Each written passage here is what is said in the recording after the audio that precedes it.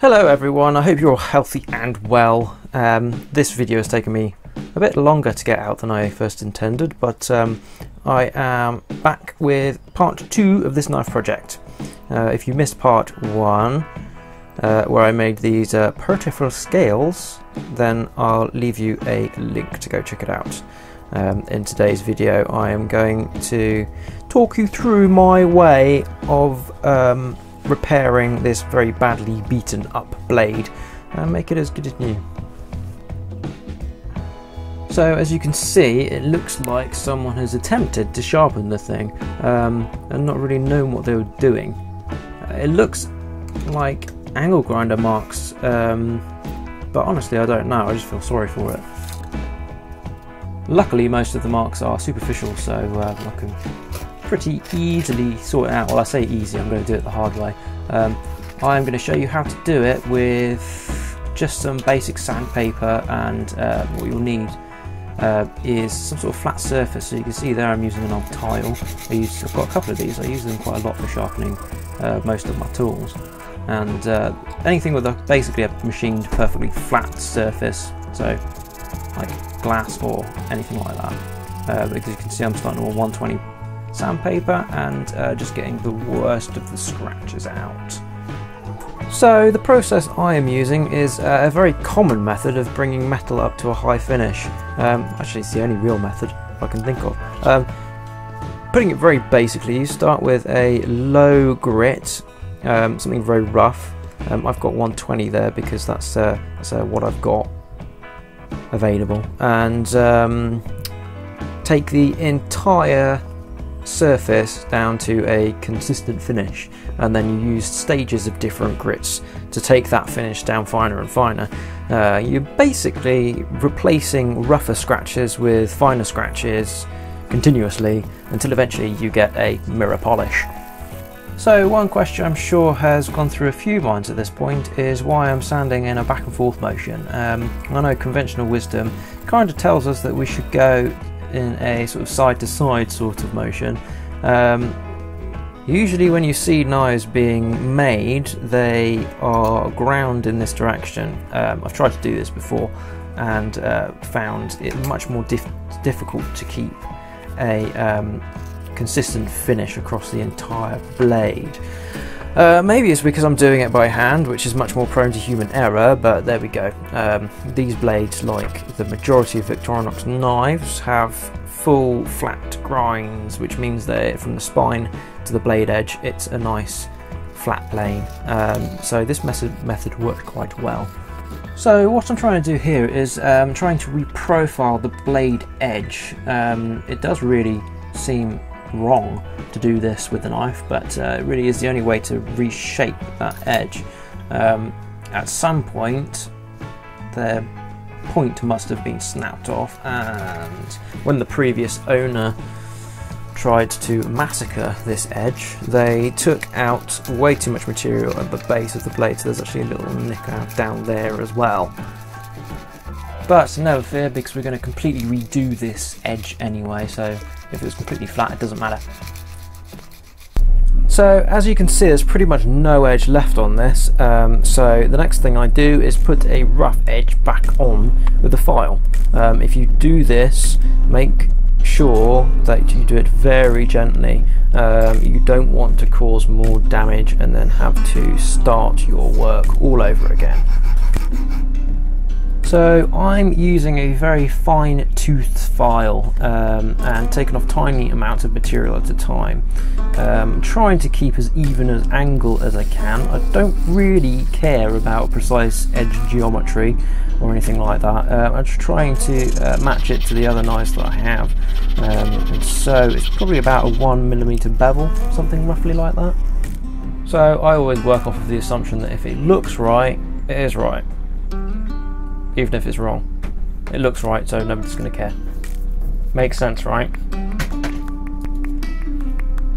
Okay, so back to our sanding. I started with 120 grit, and now I'm going to take those scratches out with 180. Yes, this was a lot of work. But trust me, patience pays off. Put some music on or an audiobook.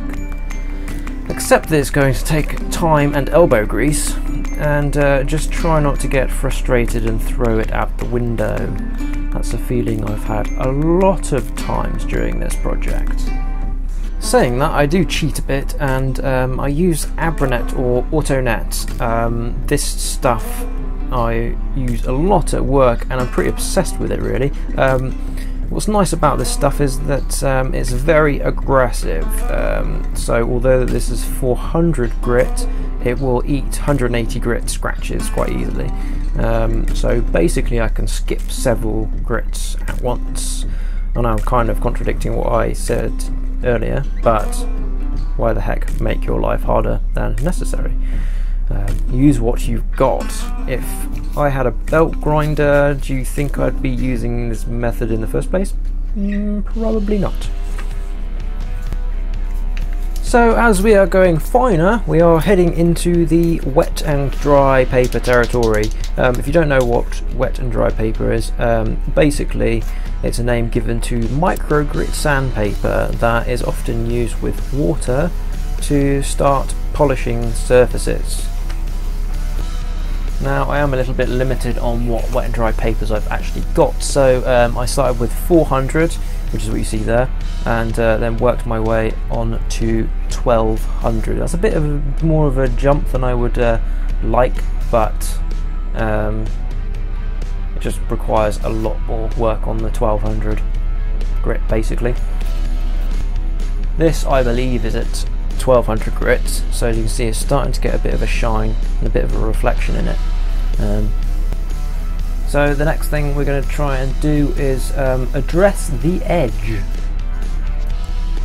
So I'm constantly comparing it to other blades that I have. Obviously I know if you're trying to work on the only knife you have, that's not really an option for you, but basically if it looks right, it is right.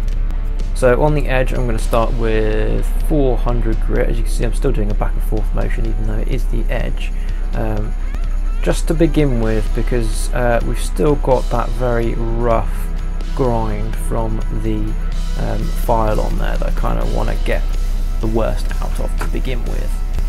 Now to be fair, might be where some people might leave it. It is, you know, a decent enough knife at this point to cut paper. But looking at that, it does look a bit pathetic, so we're going to take it down to more of a razor edge.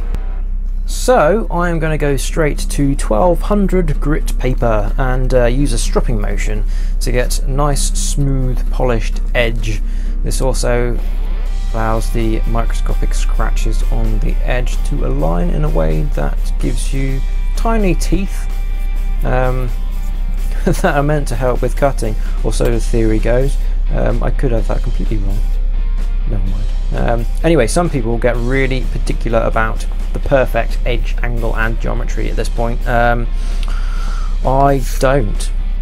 As long as it cuts nicely and the edge doesn't disappear after very little use, which if the metal is decent it shouldn't do really, then I don't see a point in getting all fussy about it.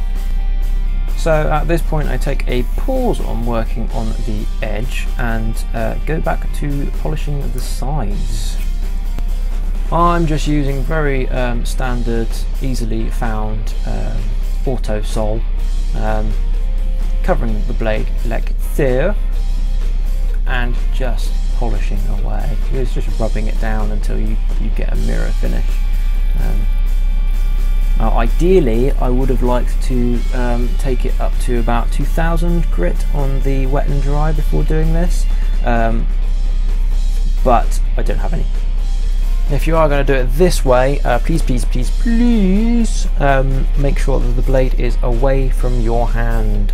So I'm making sure that the spine goes in to my fingers there. You can kind of see what I mean. Now I just feel like I'm flip-flopping back and forth here, but we're going to go back to the knife edge. So I'm going to show you a quick trick. If you don't have a proper leather strop, you can just use a chunk of wood, and a lot of people use the solid polishing blocks that you kind of rub on there. You can also just use auto sole like I did there. It works surprisingly well. Now I should mention those solid blocks of polish don't contain any solvents. Autosol and most tube polishes do. So if you use those on your leather strop, they will wreck it. So at this point we are pretty much done. Hit a quick before and after.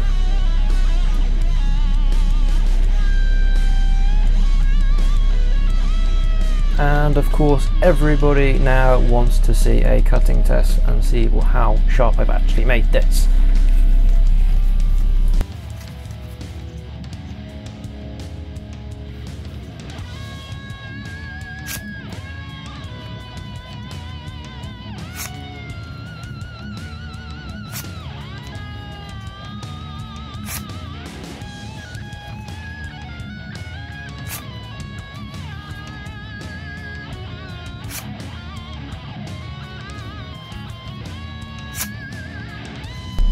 Had to cock it up last second, didn't I? So I've hoped you've enjoyed these two videos. I hope they've at least been somewhat educational.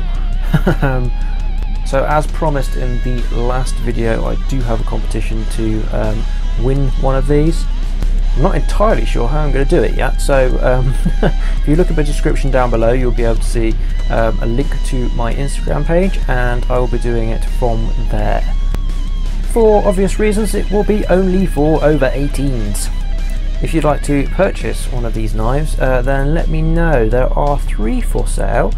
One of the 5 is already promised to a good friend of mine. Right, I'm off. See you in the next video.